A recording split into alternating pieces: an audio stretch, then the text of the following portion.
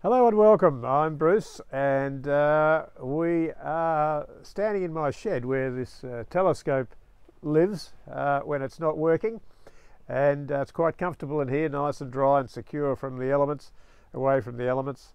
And when we have an astronomy tour here down at Honeysuckles, I get the telescope out and we stand under the dark skies and have a great look up top. It's wonderful.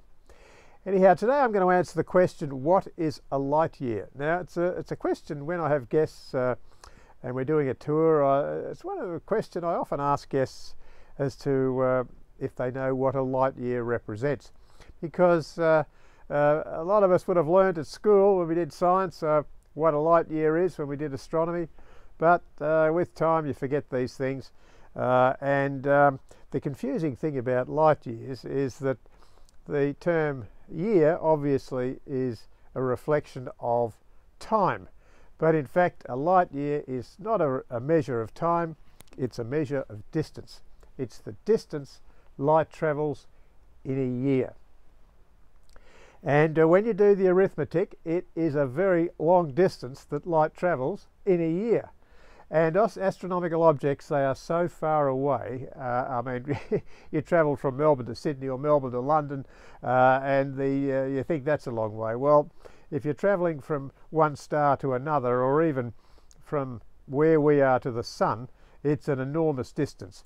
A light year is, or light travels at the speed of 300,000 kilometres a second. 300,000 kilometres a second. That's not an hour. So that is an almighty speed. Now, at 300,000 kilometres a second, just to give you a sense of this, our sun, which is our nearest star, the sun is a normal star, our sun is 8 light minutes away. So in other words, the light that the sun produces in its processes takes 8 minutes to arrive to the planet Earth. So we're seeing the sun as it was 8 minutes ago, and the sun is our nearest star. But beyond the sun, the nearest star is Alpha Centauri, which is actually 4.2 light years away. So it's 4.2 years, not 4.2 minutes.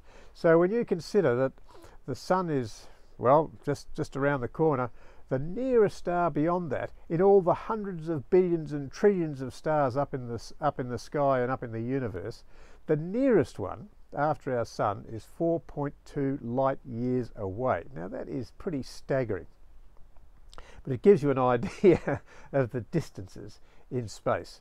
Now when you come along and do an astronomy tour with us, you will spend a magnificent evening looking at a variety of objects from that nearest star, providing it's high enough up in the sky at the time you do your tour in the time of the year, and we will look at galaxies millions of light years away. It is an awesome, amazing, spectacular evening. We normally spend 2 or 3 hours doing an astro tour, and I will show you objects a variety of light years distance away.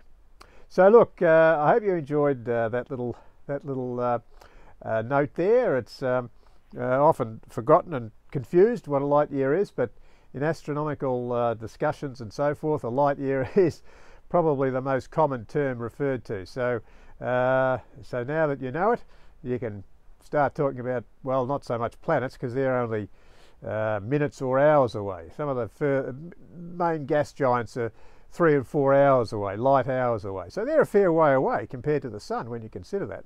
But they're nowhere near as far as the stars or the galaxies. So anyhow, look, I hope you enjoyed that. Give us a like if you like this little video. Subscribe to our channel. Come along and do a tour. I'll put some links below so you can learn a bit more about Honeysuckles astronomy tours. We're 2.5, 2 3/4 hours from Melbourne. And most tours, well, nearly all tours from Melbourne are done with overnight stays. It's a great getaway because we're next to the beach, and so you have a beach experience as well as an astronomy tour experience. It's a fun getaway from Melbourne. Have a look at the links. Give us a like. Book a tour at a night. Select a night that suits you, that's available on our website, and you'll have a great night away. And I look forward to meeting you. All the best, and clear skies.